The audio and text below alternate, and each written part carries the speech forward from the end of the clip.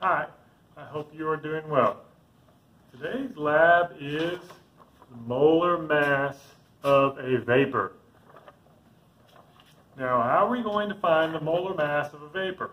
How are we going to make measurements in the lab that will allow us to calculate the molar mass? That's what it's all about for this video. Well, in order to start understanding how we can do this,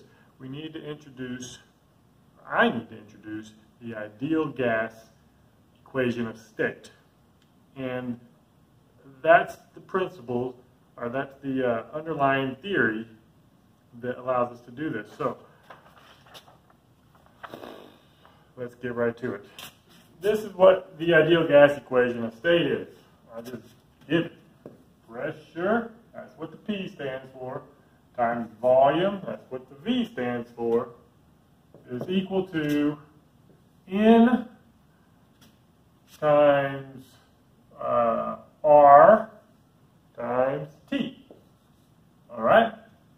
Now the N stands for, you'll probably never guess it, moles, because moles starts with the letter N, right? Moles, no, it doesn't. I have no idea where or why everyone uses a little n to stand for moles. But anyhow, that's what it stands for, moles of the gas. Now, T, of course, stands for temperature. Now, all of these properties, the pressure, the volume, the moles, and the temperature, they are simple physical properties of, in this case, gases that we can measure in the lab. Well, you might not be able to directly measure the moles, and we're going to come back to that in a second. So, R is called the ideal gas constant. That is something that is the result of a lot of experimental measurements, all agreeing. It's called an empirical result. And when they graphed out these results, they found this proportionality constant. We give it a symbol of the R, called the ideal gas constant. Okay, now, well, let's see, if we can't measure moles, what can we measure? Well, we can measure mass in the lab very easily. So a simple, of course, principle of math is that if you do something to one side of an equation, an equality, you can do the exact same thing to the other side of the equality, and the equality remains true. So, all that I'm going to do then is multiply both sides of this equation by a G. And what does the G stand for? No, not gas. It stands for grams. That's a convenient unit to measure in the labs, right? Grams. So if I multiply this side times the mass of the gas, that's what the G is, the grams of the gas, then I'm going to multiply the other side times the mass of the gas. That's what the G is. So because I multiply both sides times the same thing, the equation is still true. Simple mathematical rule. Now, that's great. Well, how does that help us in? Well, if you then take and divide out on this side by the substance, or the thing that we can't measure, the moles, we can't count the molecules and say, well, this is how many moles we got based on the number of molecules in Avogadro's number. And, you know, we're trying to find the molecular weight. In all the previous material, if you dealt with moles, you would relate it to molecular weight that you could find or trace back to the periodic table directly, which is, of course, other people's work. What we want to do in this lab is actually use our own work to calculate a molecular weight, and not just look it up through atoms' atomic weights and adding up all the atomic weights in a formula to get the molecular weight. We're trying to calculate it from our own direct experimental measurements. That's the big goal. So, like I said, I'm going to divide out the N because we can't measure that in the lab. Not directly, at least, by any methods we have. And then if I divide by N on one side, I have to divide by N on the other side. Okay, well, what does that do for us? Well, that cancels out the N on this side. You know, you divide by this, and that cancels. And then it leaves us with this equation. R, T, G. Or to start to get it in the form of, the equation is given on your lab sheets here, that's kind of where I'm heading. That's exactly where I'm heading. We could put the G in front. It doesn't matter really which side it's on. So I'm going to put the G right there. Okay. And what I got on this other side? Well, I got G over N times PV. So let's write it like this. G over N times PV. Okay, well, guess what we need to do now? What is G over N? That's grams over moles, grams per mole. Grams per mole is the definition of molecular weight. We're only talking about one substance here, a pure gas. So if we got grams of that pure gas over moles of that pure gas, that by definition is the molecular weight of the gas. So I'm going to put in place of that, I'm going to say that is equal to a script M, molecular weight, times P times V is equal to GRT. Well, that's getting pretty darn close to the equation given in the lab sheets. All you need to do next to get that equation is divide both sides times pressure and volume. That cancels it on this side. And over here, it turns into this equation right there. So, that's the equation. Let's write it one more time. Right here. That's the equation that is in your lab sheet at the top. Molecular weight, that's my big capital M here. In the lab sheet, it just says molar mass. Same thing. Is equal to grams of the gas that we can measure. That's one of the big aspects of the experiment. Is it's a nifty little tricky way to actually measure the mass of a gas. And we'll get to that in just a minute or two. So then it's times R. That's the ideal gas constant, which is known and will be given. I'll write it up here, values that we'll use in just a minute. Times T, temperature. Well, that's easy to measure. And I'll mention a couple other things about this in just a minute as well. Times pressure over volume. That's the equation that's in your lab sheets. And that's a very valuable equation because that means if you can just measure these properties of the gas and you know what R is, a constant already, you can get the molar mass of any gas. That's pretty remarkable. Okay, so that's showing where this comes from. But, you know, where did the ideal gas equation come from in the first place? The ideal gas equation is most commonly given in this form right here that we started with. PV is equal to nRT. That's the ideal gas equation state in its most common elementary form. And again, this equation is called an equation of state because it tells you the state of the gas. This equation is a simple result. In the world of physical sciences, this is a very simple equation. And guess what? It gives very good results with common everyday systems that you experience around you under reasonably normal conditions. So what does that tell you? Why? This also brings up the idea of the ideal gas. The ideal. What's ideal about it? Well, this is an equation for one gas. Okay. If you take and rearrange this equation right here, I'm going to show you. This will emphasize the idea of it being ideal, simplified, overly simplified. Then I'm just going to write it like this: R. If you divide both sides by NT, you'll end up getting R is equal to PV over NT. Pressure times volume divided by moles divided by temperature. That's what R is equal to. And it's a constant. It is a constant. That's constant. And what value are we going to use for the labs? Well, I mean, the value depends on the units that you have. And this right here can tell you the units, the order of the units. Okay? So the value of the ideal gas constant, the most easy value for us to use is 0.08206. And that's 4 significant figures. Okay? Now what are the units going to be? Well, this is a certain number. It's this number because we have certain units that we use for pressure, volume, and temperature. And N is always the moles. So what units do we have to use for the pressure in order to have this numerical value here, we have to use the units of atmospheres. ATM, atmospheres. Okay? And what unit do we need to use for volume? If we're going to have this numerical value there, then the unit needs to be liters. That's a convenient unit to measure in the lab, liters. And what unit? Well, N is defined as moles. And T, any time that you're working with temperature in an ideal gas problem in your book, for your lab, on a test, if you're doing anything with ideal gas equations, or equations of state for that matter, you have to use units of Kelvin for the temperature.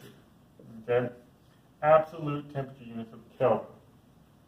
That's what it depends on for the equations to be legitimate. All right. If you have any questions on this, please do email me. Don't hesitate to email me. All right. Now, that is the numerical value of the ideal gas constant when we have these units.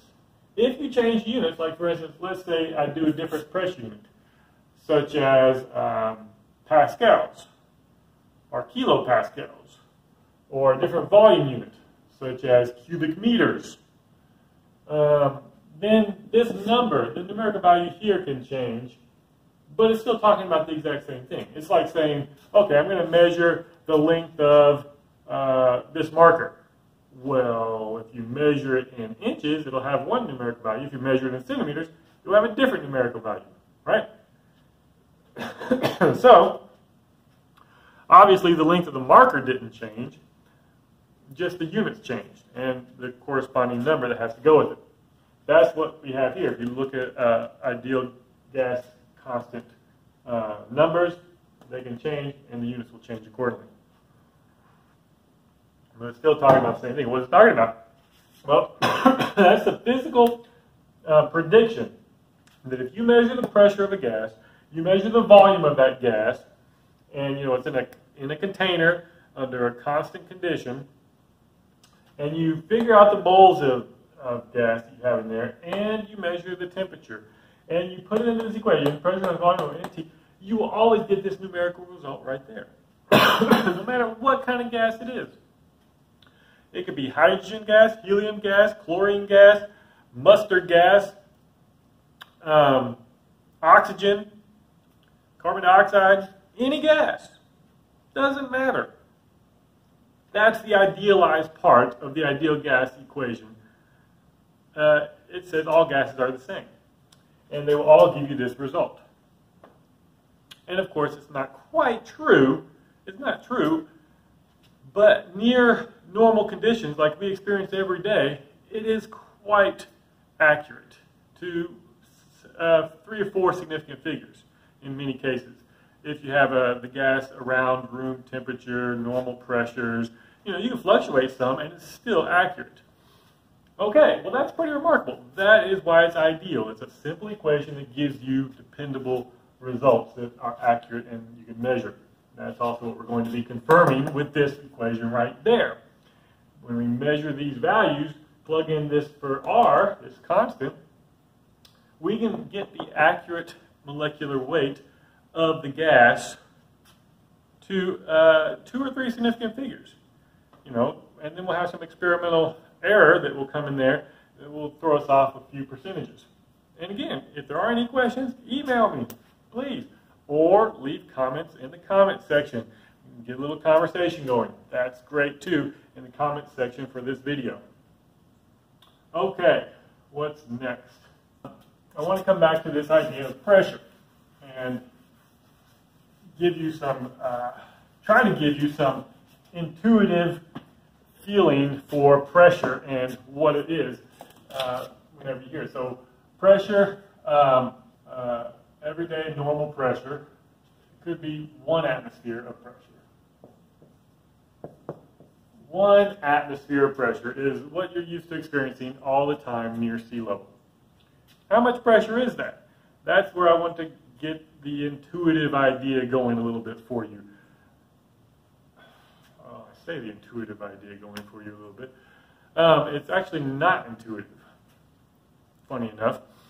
Because we are used to it, we experience it on our skin, on our body, all the time. We take it for granted. We don't really understand how much pressure that is. It's just what we deal with all the time. But let's get a hold of that a little bit. I'm going to come back to the more fundamental definition of pressure.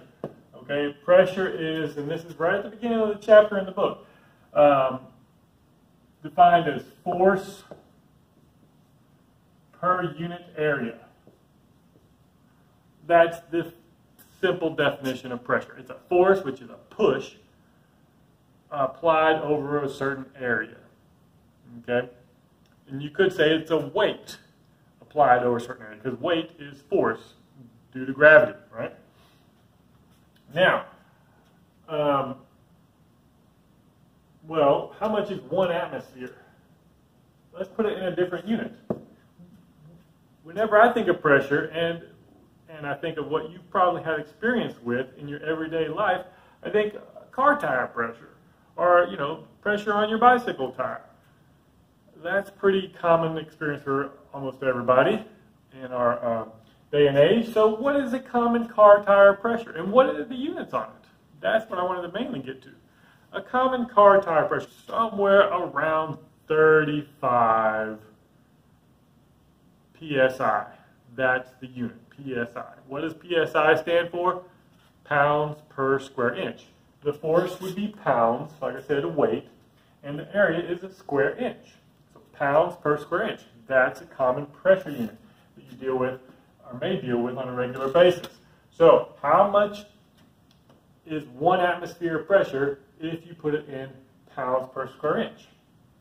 I believe it's 14.7 psi, pounds per square inch. Let me write it as lb, pounds per inch squared.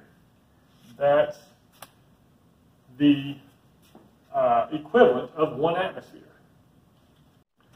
Now, the reason that I went to these units is because it gives us something very concrete to work with. What if we wanted to figure out the force? Then all you need to do, rearrange this equation and say the force is then going to be equal to pressure times area. That's just, multiply both sides by A. So that is what allows us to see a pretty interesting thing about how much force we have on our bodies at all times, just from air pressure. Okay, let's plug it in. Okay, the force is equal to the pressure. Well, if it's normal atmospheric pressure, everyday pressure, it's 14.7 pounds per square inch. Right. Well, what area was I talking about? The area of a standard sheet of paper, 8 by 11. Okay, that's 8 inches by 11 inches. That's 88 square inches. So we're taking pressure times area, 14.7 times 88 square inches. What does that equal? Let me get my calculator. Aha! So 14.7 times 88, 1,290. Okay. 1,290 what? Well, 1,200 inches squared cancels. 1,290 pounds. 1,290 pounds. What does that mean? That's how much force is pushing on the front of this piece of paper. 1,290 pounds. If that much force is pushing on the front of this paper, why ain't I smashed against the board? This thing's just crushing me. What's the deal? What's going on here? Well, take a second. Obviously, pressure doesn't just push on the front of the paper. The force from the atmospheric pressure also pushes on the back of the paper. an equal amount, front and back, equal amount of force exerted on it, so the paper is in equilibrium with respect to the air pressure. And that is why we don't experience it as a force in one direction or the other, unless the wind blows. The wind, of course, is when there's a pressure difference between different areas of the air. Then the wind will blow. Then we experience it. Other than that, though, this paper is just light as can be, obviously, because it's only got gravity causing it to have any net directional force, which is, of course, downwards. And that's no problemo. But this much force is pushing on both sides. So imagine the surface area of our entire body. Every single square inch of us has 14.7 pounds pushing on it. The entire surface area of our body is much greater than a sheet of paper, obviously. And so if you were to add up the entire force exerted on our entire body from the atmospheric pressure, it's going to be thousands of pounds. And we just take it for granted all the time. We think nothing of it. Isn't that funny? Now, one other point on this to demonstrate, you know, if you ever watch movies, I'm sure you watch movies, well, you're watching a movie right now. In many movies, multiple movies, people go to space and catastrophes happen. Their spacesuit breaks. Well, in some of these movies, they show some things that happen to people if they were in space with their spacesuit broken. All the air gets, sucked out of their suit. And what happens to their body? Well, the blood starts getting sucked out of their eyeballs, and it turns into just a horrible death, because their body is basically exploding. Why would you explode? If you go to space and you don't have any pressurized suit, you will explode, because this force is not pushing all over your surface of your body, which your body is designed to live under that pressure at all times. And so if it's suddenly taken away, you're going to explode. And that's that. This happens to deep sea fish. If you ever have heard of deep sea diving, then you know that divers have to be very cautious of this, because they have high pressure down deep, and then they come up and they get the bends, is what it's called. Bubbles start, forming in their blood as the pressure changes. Okay? So, the deep sea fish, if you catch one and you pull it up to the surface, that's toast, it's dead, because it's going to basically explode. It's built to live at high pressures, and when you go to low pressures, it's in trouble. Okay, and so that's demonstrating the idea of how much pressure we take for granted all the time. Now, when you say your car tire pressure is 35 psi, that means 35 pounds per square inch above regular pressure that is all around us. If your car tire pressure is equal to the outside pressure, guess what that means? A flat tire. And so we have to have extra pressure in that car tire over and above the outside pressure. So that's what 35 psi is. That's called the gauge pressure. That's over and above the regular atmospheric pressure. And you can see, compared to this, that's a little over double our everyday pressure is what the car tire pressure uses. All right, if there's any questions on this, again, please email me.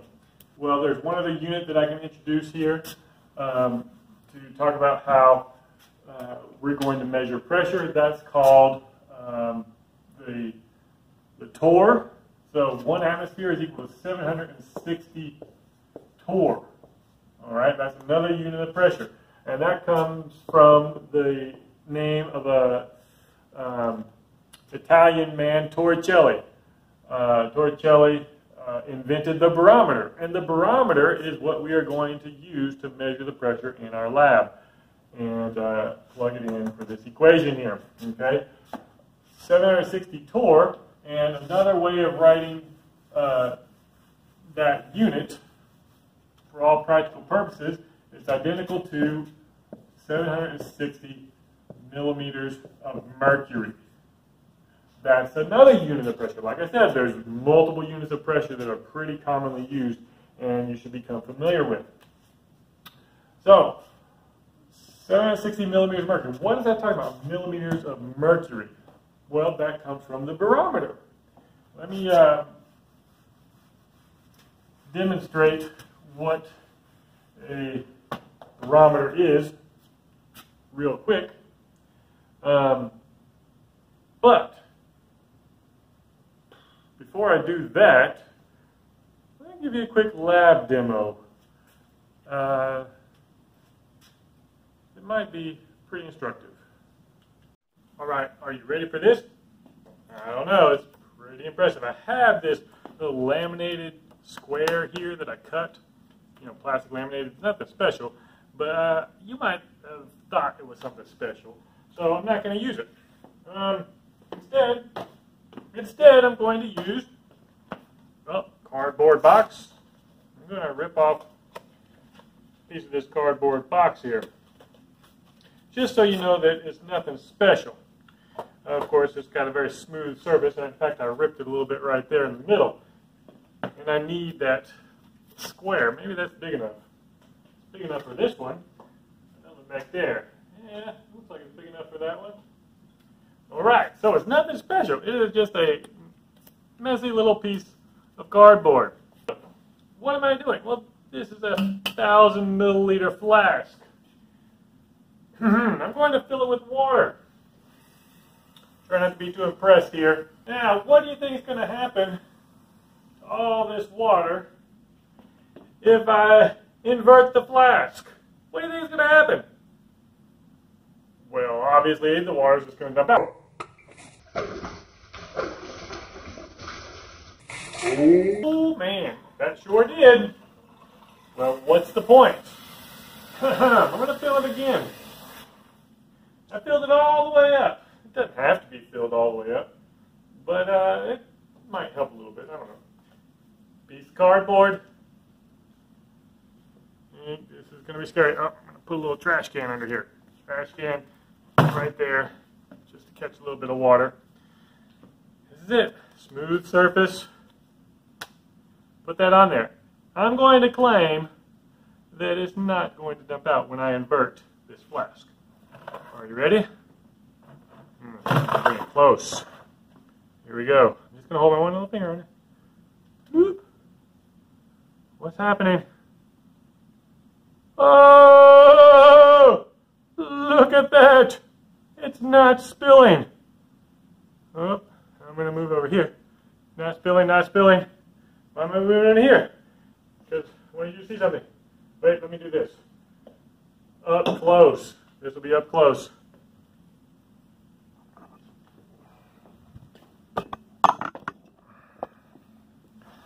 Are you ready? See this again. I'm going to hold it over the sink now. All right? There it is again. You think that's something special? You think there's some glue there? Nope, nope, nope. No glue or nothing. What's going to happen? Ding. Now, this is no glue. I just barely touched it. And down it crashes. Pretty cool, huh? Now my paper is pretty wet, so I don't know if it's going to work as good. Now, you thought that was impressive? Check this jumbo guy out. 2 big liters. Filling this one up. It's even more water.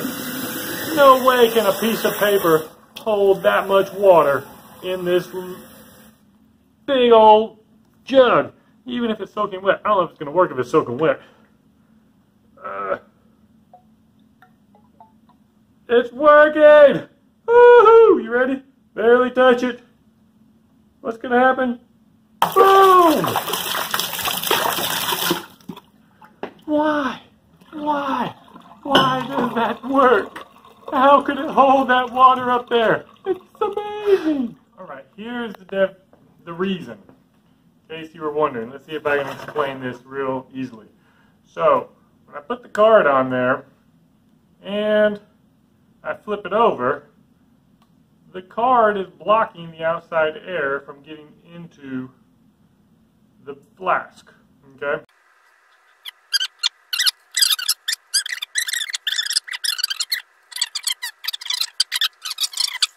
As long as the outside air can't get in there, then it just pushes in one direction, holds that weight of that water up, no problem. But as soon as the outside air pressure gets in there, then the weight of the water is greater than, of course, the pressure holding the paper up. The pressure inside is going to have the outside air because the air was getting in there, and the weight of the water, so it's going to, push everything down and out, and that's the end of the amazing demonstration. One other little detail is worth mentioning here. What about the weight of the paper, right? If it's in equilibrium whenever I'm holding it and I take my finger off and it's just the paper is stuck there and everything's in equilibrium, how come the weight of this little piece of paper doesn't just fall down? What's stopping that? Well, that's adhesion forces between the water in there and the paper. The adhesion forces actually are sufficient to hold the piece of paper in place and counter the weight of the paper, if you will. Now that's the part that you have to make sure you get right if you want to do this demonstration yourself, because you got to have a light enough piece of paper that the adhesion forces from the water can actually hold it in place and counter the weight of that paper and not allow any outside air to get in. That just demonstrated the principle behind the working of a barometer. Okay? A barometer has mercury in it, not water. That's where the idea of millimeters of mercury comes from. Mercury is much more dense than water. I think it's like 13 times more dense than water. It's liquid metal, of course, so extremely heavy per unit. Now, that means that a column of mercury can be much shorter than a column of water. Remember, I took the 1,000 milliliter flask and inverted it, and the outside atmospheric pressure held that 1,000 milliliters of water up that height, no problem. And then I did it with a 2,000 milliliter flask, and the outside pressure held that. The force, you say the force caused by the outside pressure, or due to the outside pressure, held that 2 liter, which was taller, a 2 liter column. No problem. Well, how high could a column of water get and still be held by the outside pressure? If you did some little bit of checking around, and you'd find that it can hold around 33 feet of water straight up. So I could have a flask 33 feet tall, and I could put a little bitty card on there, and the outside pressure could hold it as long as no air got inside the flask, around the edges, to cause the pressure to, equal, and then the weight of the water to crash out. As long as that doesn't happen, it can hold around 33 feet, I believe. You can double check me on that. Well, who can walk around with a 33-foot tall barometer? Not going to be practical. So what do we got? Mercury. Instead of water, we use a column of mercury. And that happens to be normal atmospheric pressure. Column of mercury can be 760 millimeters. That's obviously 76 centimeters. And you can do a conversion to see how many inches it is. And I'm going to show you one in the lab in just a few minutes. Let me draw it out real quick. It's a very simple idea. Now, you have a column, and it's open at the bottom, sealed at the top. Let me make it a little bit taller. Doesn't really matter, but it's fairly decent length. And so, rather than having a little piece of paper down here to hold the outside air away, or from keeping it from getting inside, we have another little container right there, and this little container is also filled with a liquid. Okay? Now, what does that do? Well, if there's a liquid on the outside, and this is open, so this is open to the outside, and there's liquid right on the inside of that, So rather than having a piece of paper seal off the end of this tube, it's just a liquid sealing off the end of the tube. And this liquid has, of course, the outside pressure hitting it. And that it's translated right there. And whatever is inside this is experiencing, the pressure from the outside right there. And when you have that situation, if there's a sealed container so that no air can get up inside, then you can have a certain height above the surface. Let's say it's right there. This height of liquid inside this column is mercury, is 760 millimeters.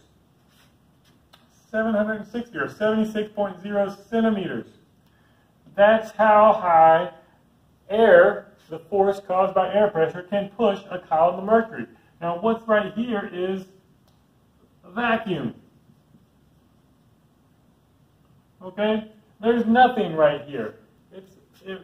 This was filled with mercury completely, and then you put the end of it into another pool of mercury, and then you invert it. And if this column is tall enough, it's got to be a little bit taller than 760 millimeters, then the mercury will fall down. And when the mercury falls down, it'll continue to fall until the weight of this mercury that is pushing down equals the outside atmosphere pressure. It's like saying, okay, that's what's pushing up right there, is the outside atmosphere. And the weight of the mercury is pushing down, and right here, a vacuum is doing nothing. Vacuum can't do anything. It is nothing. How can nothing do something? That's a that's a physics question. It is way beyond the scope of our class. So a vacuum does nothing, but the outside air pressure can hold this mercury up to 760 mil unless it changes. And that's what the barometers are used for. If pressure decreases on the outside, then it can't hold up as much mercury, and it will fall. The mercury will fall. If the outside pressure increases, then the mercury will rise. Okay?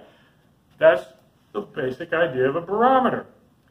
And Torricelli invented this, and he's credited with basically discovering pressure, air pressure. And its dependence on altitude, because he would be at the bottom of the valley with his barometer, and he would see that the mercury was at a certain level.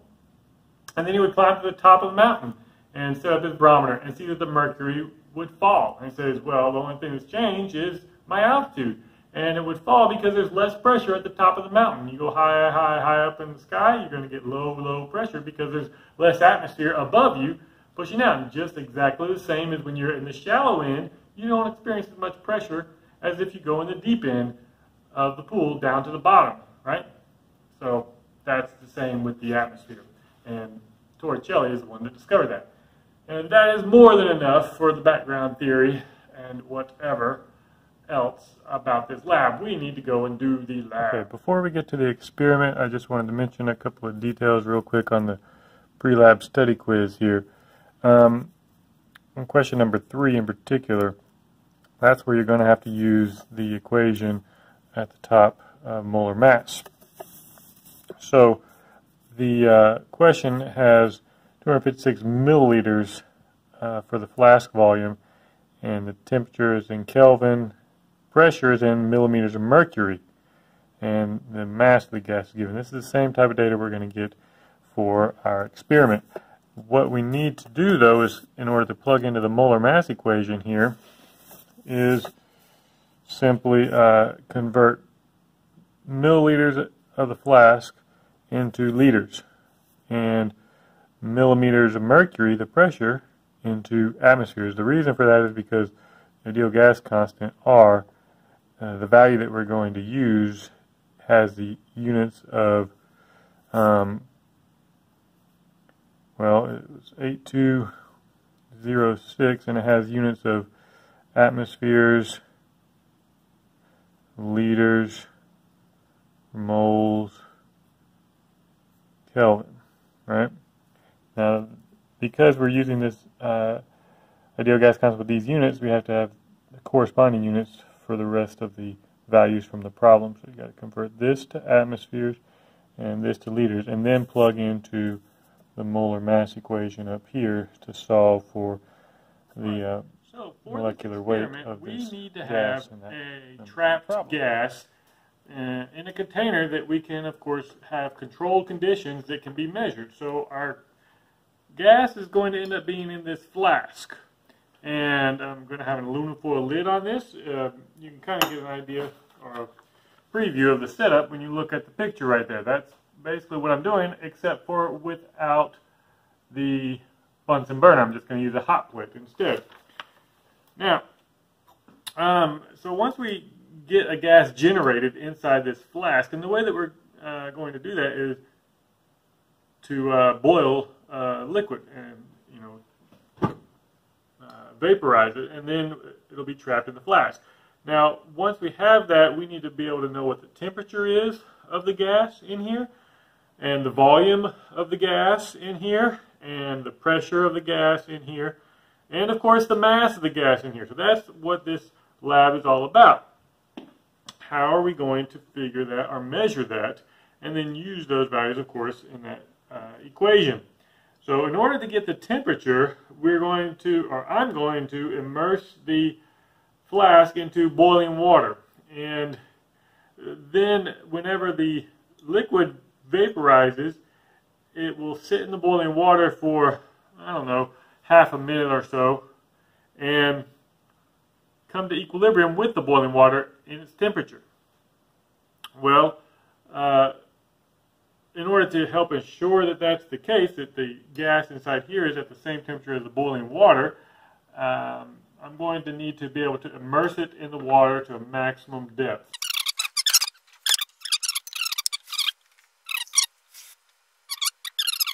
To a maximum amount without overflowing. And that's just to check the height. Okay, now I'm going to go ahead and turn this on, but I'm going to take the flask out here. But it's going to be heating up to a boil while I prepare the flask with the rest of the setup. Okay?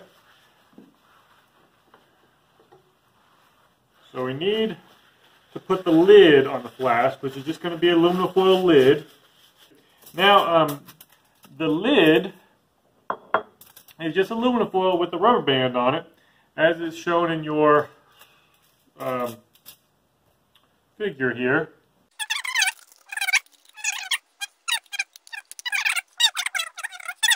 One detail that we have to watch out for is this aluminum that is hanging down. When we immerse that into the water, into the boiling water, this aluminum that's hanging down will catch water up underneath it.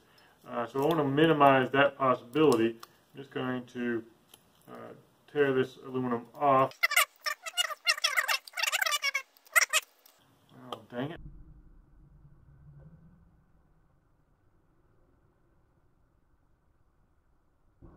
Pour it too much. Okay, new aluminum foil here. Try this again.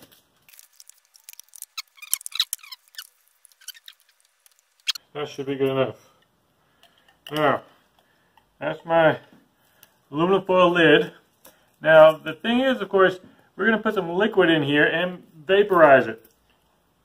Well, if we did that and this lid is airtight, which, you know, it's pretty sealed with a nice tight rubber band on there, it's good possibility that the vapor that is inside the flask will be high pressure, because it's going to be trapped, and there's going to be more than enough vapor that would fit in there at normal pressure. And so, you know, when you heat up a canister of gas, it gets to be higher and higher pressure. You know, never throw your aerosol cans into a fireplace, right? That kind of thing. So we don't want high pressure in here. We wouldn't know what it was. What we do know is the pressure in the room around us. And we're going to see the barometer in just a minute and check what that is. But in order to avoid pressurizing the gas in the flask, we're going to put a tiny, tiny little hole in the aluminum foil lid. All I'm going to do is use the lead of my pencil. Okay? A super tiny hole. The tinier the better. Ding. That's it. You see that? Super, super tiny hole. Now, The reason it needs to be so tiny is because we want the gas to be trapped in here, and we don't want air to get back in there and, you know, displace the gas. We want to have a pure gas of a known substance in here. And then we can, you know, make all the measurements that we need. So that's the lid.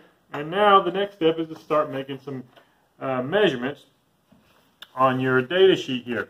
The top one says mass of flask and foil and condensed vapor.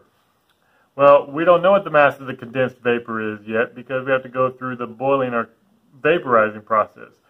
But we need to measure the mass of the flask and foil. So that's the lid here. So I'm going to go ahead and measure that with everything on the scale here while it's completely empty. So let me bring you over here. We'll take a look at that.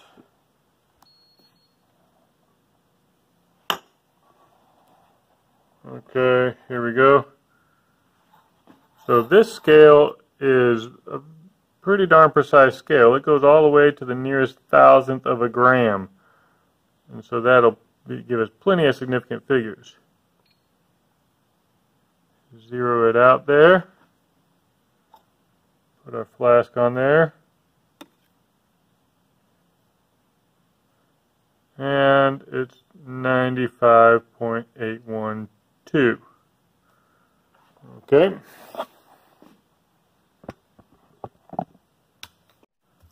So it's 95.812 grams. All right, the next thing is to take the lid off of it and put some liquid in there. Uh-oh, you know what just happened? A tiny piece of aluminum foil popped off when I took the lid off. Should I remeasure the mass? May as well.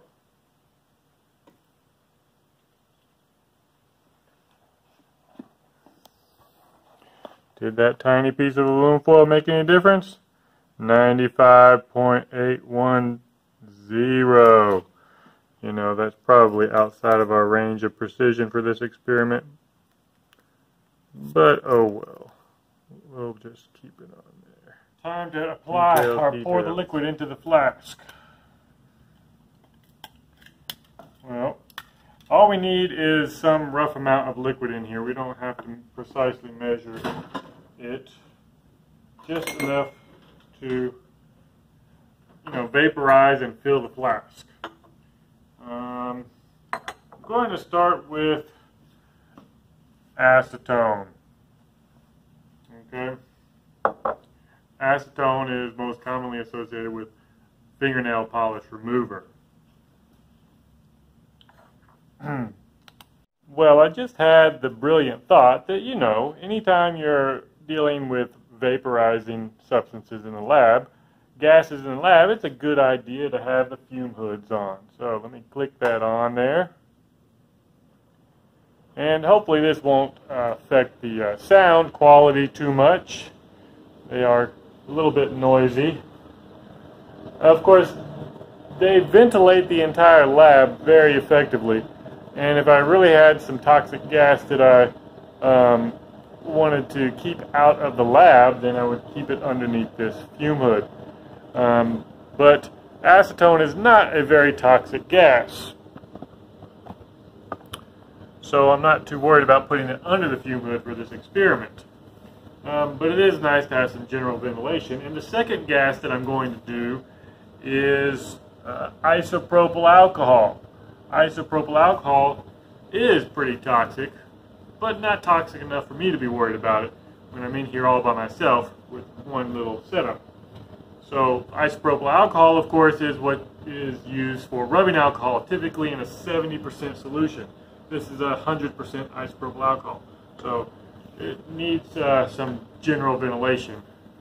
So I'm going to rinse out this little graduated cylinder.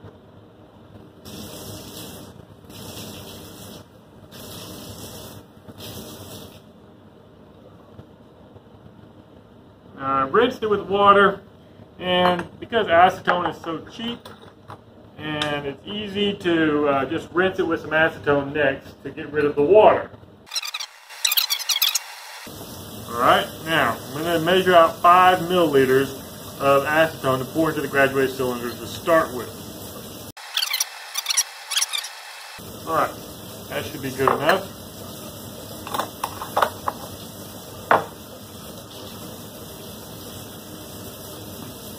So once I put it in here, it's going to be, I'm going to put it in the clamp and then immerse it in this water once it starts boiling. Down the hatch. Put the lid back on there.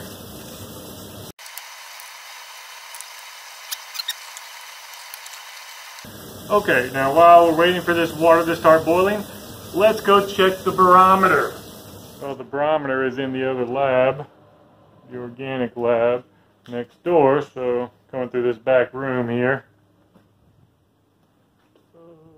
Okay, here it is, the old-fashioned mercury barometer.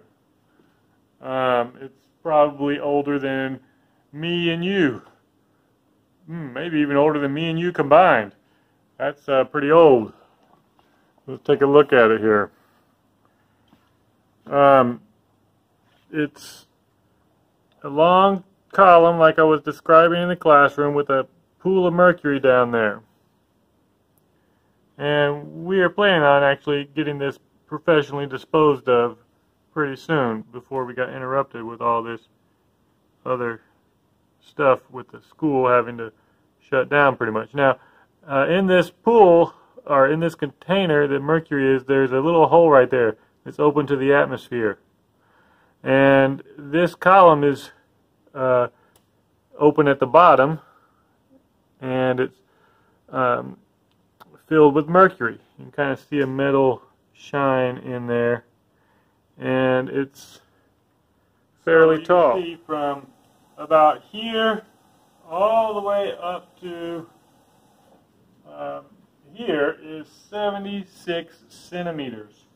76 centimeters. So that's the height that the outside atmosphere is pushing through that little hole and pushing this mercury all the way up this glass tube. The glass tube goes all the way up to, way up here, and it's sealed at the top, and it's just a vacuum at the top, empty. And so there's nothing pulling. Vacuums don't pull, contrary to what some people like to say, or most people like to say. The vacuums don't suck. It's actually the outside pressure pushing everything towards the vacuum. Okay?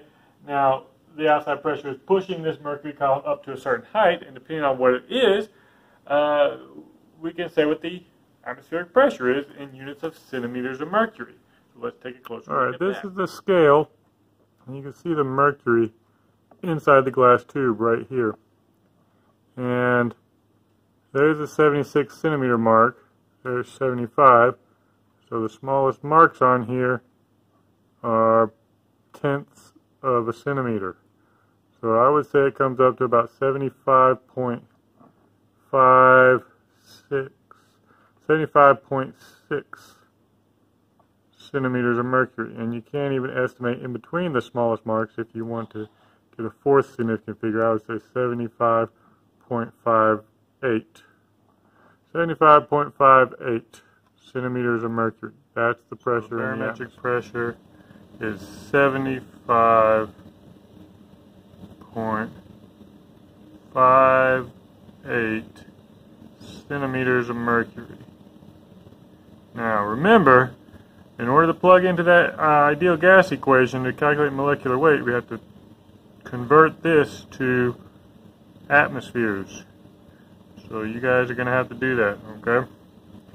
Now, let's see if that water's boiling. The water is still not boiling. That's a lot of water. It takes a while to boil. It's almost boiling now. I want it up to a rapid boil, so I can be sure that everything's at 100 degrees Celsius or very, very close to it. I'm going to go grab a thermometer and double check. Almost to 100. Matter of fact, it is to 100. So that's boiling.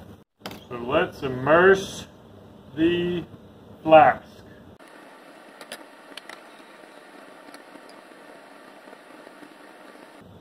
Alright, it's all the way down in there. And now we just wait for the water to get back up to a boil. And wait about a minute for all the acetone to vaporize. And then maybe another 30 seconds for all the vapor to come to an equilibrium temperature with the boiling water. And then we take it out and dry it off, dry the flask off, and cool it. Now, if all of the liquid vaporized, there's nothing but gas inside the flask, there's no air in there, well, when it cools, guess what's going to happen to that vapor? It will condense onto the walls of the flask. Once the flask is cool, that vapor condenses, and then the air rushes back in the flask. And so then we will remeasure it with the condensed vapor, or the droplets. The condensed droplets, remeasure the mass of it, and subtract off the empty mass, and that gives us the mass of the gas. That's the nifty little part of this lab that allows you to calculate the mass of the gas. Boiling, boiling, boiling. You think it's been long enough? I don't know. Not quite yet. Alright, I'm going to check it. I'm just going to lift it up here and dry off the bottom of it.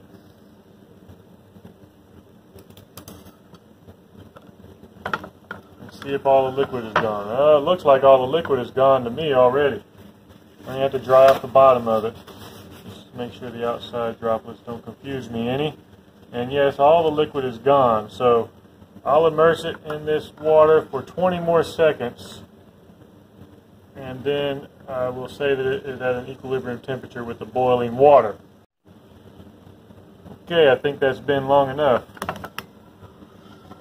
So now we need to let it cool.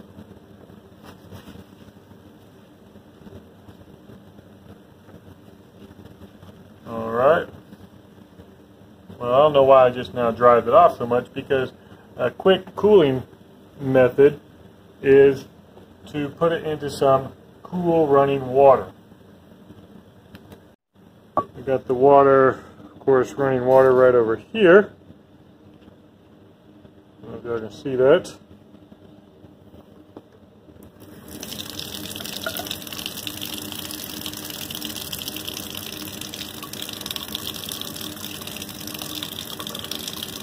That just cools the outside of it down to room temperature really quickly, so I don't have to wait all day for it to cool down and condense that vapor in there.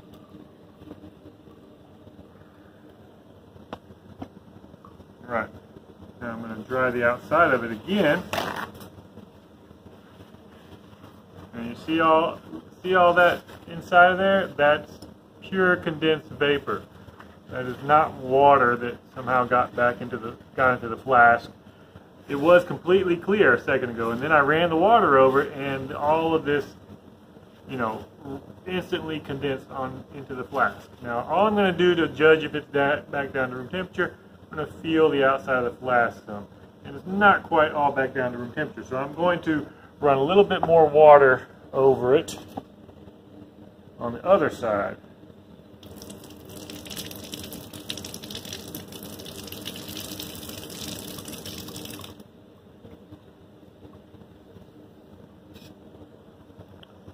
That ought to be pretty good. I'm going to go ahead and take it out of the clamp here. Well, the top of it's still pretty warm. The bottom of it's pretty cool though. Let me run a little bit more water over closer to the top. So, that ought to do it. It is pretty good room temperature. I think it's good enough. What do you think? Well, what we can do, you can see some liquid back in there now on the bottom of it. At least I can see it pretty easily. We're going to remeasure the mass of it, okay? Make sure again that I got all the water dried off of it. Don't want any water trapped up under the lid. Alright, so let's measure the mass. Bing! It should be higher than what it was before because now it has the condensed vapor. in there. So it's 96.263. That goes up here, 96.26. Well, it went down to 260, but that might just be from the gas escaping. I don't know. That's a minor difference. I'll go ahead and put 260 though. 96.2. See, it's still going down a little bit. That's probably from the gas escaping through the tiny pinhole at the top. This scale is very sensitive. So I'm going to go with 96.260. Okay, now the temperature of the water, my thermometer says it's actually at 101.0 degrees Celsius. Now don't forget, you need to convert that to Kelvin. Okay? In order to plug it into the equation. Now, the mass of the vapor is just going to be subtracting these two. Alright? Alright, the next thing to do is work with the isopropyl alcohol. Do the same procedure. We made all the experimental measurements that we need for the acetone system. The rest of it is just calculations, except for one experimental measurement, the volume of the flask. And I'll measure the volume of the flask after I've done the isopropyl alcohol here. I haven't ever done isopropyl alcohol before, so I'm going to be curious to see how well it works with the isopropyl alcohol to get a good molar mass. So let's get to it.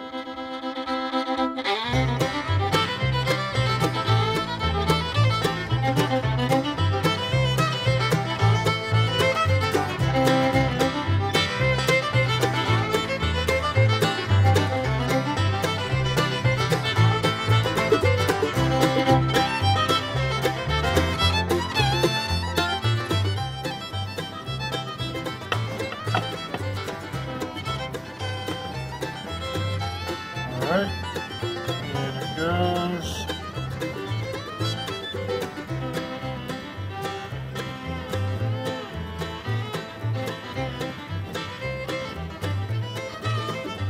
Probably put some more water in there. We'll have to leave it at that for the time being. Alright, it's been about a minute or two. I'm going to lift it up and check to see if all the liquid is gone on it. Oh. Yeah, all the liquid's gone inside of it. Well, no, all the liquid isn't gone. See, isopropyl alcohol has a higher boiling point, so it's a little bit harder to boil off than the acetone was. Okay, it's been about another minute or two, so let's check it again.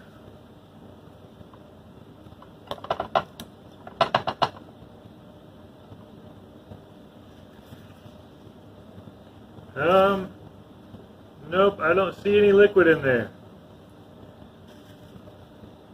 No liquid in there, so I'm going to call that one done and go ahead and let it start cooling, or going through the cooling process here.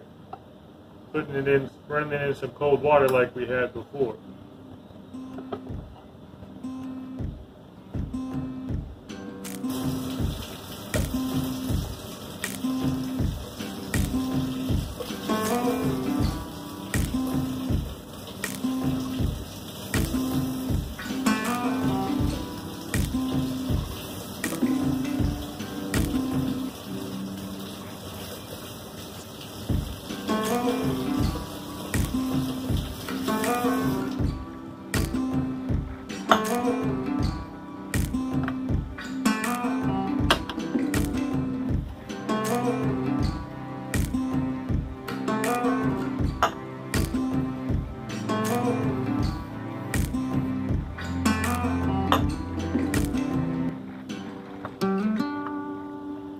Once again, the top of it is still very hot, but the bottom of it is cool where I ran the water over it.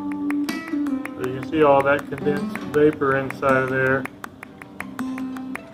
It was crystal clear when I first took it out of the water. Get that top ran some water, cool down a little bit.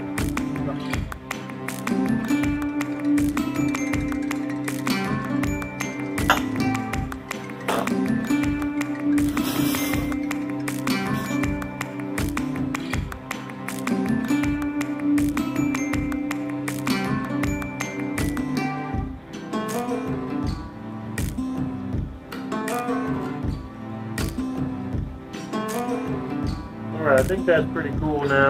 Well, it's still got a little bit of heat right around the neck of it, which is a little annoying. Probably not enough to make a huge difference. Well, that's definitely cool enough. Let's go ahead and get the mass of this guy.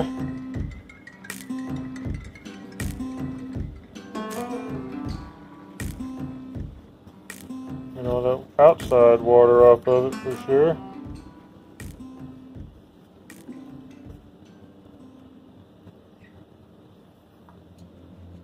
Now this mass should be higher than the mass when it was empty, that we measured at the beginning as well. So 96.511.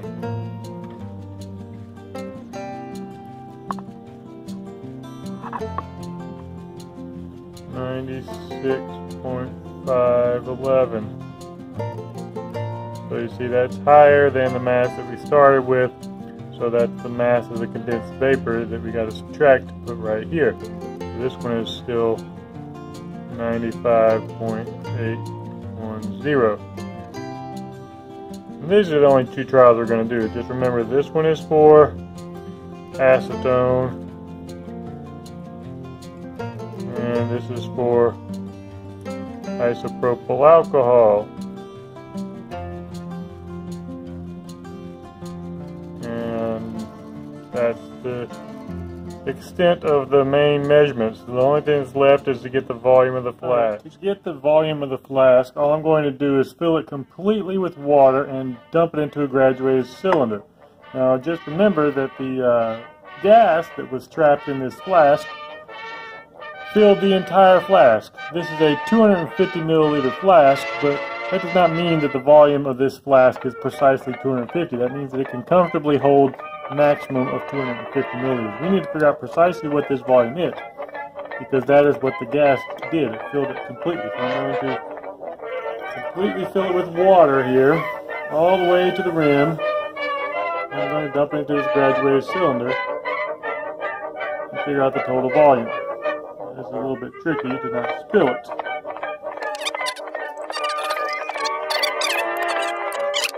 Bring out the little pipette.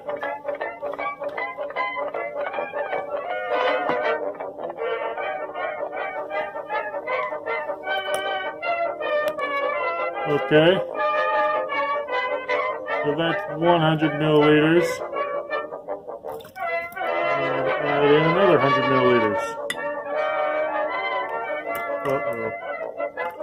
Man, I spilled some. Start over. But I spilled some again. I know a better way to do this. The problem is just pouring it out of this flask. This thing is not very suited to pouring. So I'm going to fill this up completely and then pour it into a beaker. That'll work. Without spilling anything. I think I spilled some.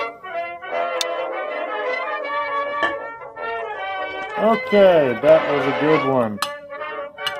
Now it should be easy, much easier to pour into the graduated cylinder for measurement. Much easier. No spilling involved. That's what you call smart right there. Okay, there's 100 plus 100 more. And the last little bit. Should be, well, it might be, I don't know how close it'll be to 50. We'll find out. It's a good bit more than 50 because, like I said, that flask could comfortably hold 250. Fill it all the way to the rim, though, that's not comfortable anymore. So this comes out to be 200 plus 74, 75. 275, that's three significant figures. You really wanted me to estimate, estimate that tenth place, but 275. That's good enough for me. See that? Well, it's at an angle here, so it's hard for y'all to see. Alright, so the temperature here was the same, 101.0. And the volume of the flask is 275 milliliters. Now remember, for the ideal gas equation, we're going to need to convert that to liters before you plug it into that equation to calculate the molar mass, okay, of the acetone and the molar mass of the isopropyl alcohol. Alright, so that's all the measurements. All that's left is calculations. Remember to show all your work, and hope you enjoyed this video.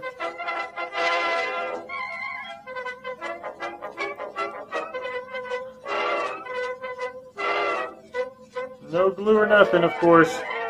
Ah!